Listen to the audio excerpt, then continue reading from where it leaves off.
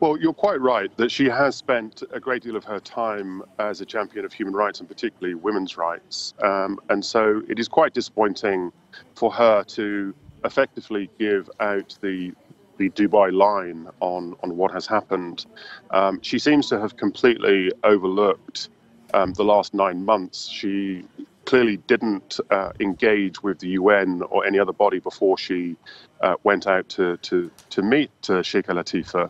And all we know is that she spent a few hours with her and has made the point, as we've seen in the photographs and in her interview, that she is a troubled young lady. Of course, if she has been, as we believe, abducted at sea, taken back and again imprisoned for 9 months, then of course she's going to be a troubled individual that needs help.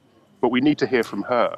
But I can't give an answer as to why Mrs. Robinson would allow herself to be used in such a way.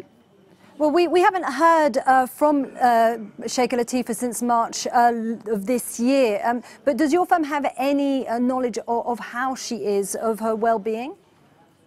Absolutely not. The last communication we have is obviously through Rada Sterling, who Latifah contacted when Indian Coast Guards were boarding the Nostromo, which is the US-flagged yacht that they were escaping on in March.